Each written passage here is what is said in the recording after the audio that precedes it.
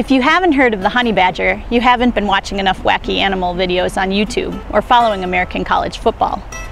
But honey badgers have a lot more to offer us than pure entertainment value. Also known as ratels, honey badgers are weasel-like animals that are found throughout Africa, India, and the Middle East. They're relative loners, and they're known for their ferociousness and fearlessness. Honey badgers are stocky and tough. They can be up to 12 inches tall and about 40 inches long, including their tail. They have a number of fascinating adaptations that have contributed to their almost mythic status.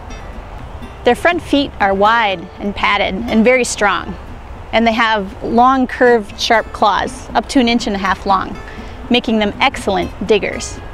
These adaptations also make a wide variety of food sources available to honey badgers, including burrowing rodents, bee larvae found in crevices of rocks, and even turtles. Honey badgers have very thick, loose skin, especially around their necks, allowing them to turn their heads up to 180 degrees and bite any attacker back. This loose skin is also very resistant to bee stings, to bites, and even machete blows. One of the most interesting adaptations of honey badgers is their resistance to snake bite. Snake meat is a favorite snack food of honey badgers.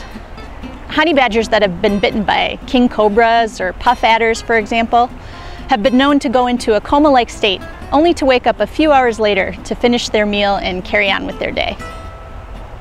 By learning from the honey badger, could we come up with better excavation equipment or better protective skins for our buildings?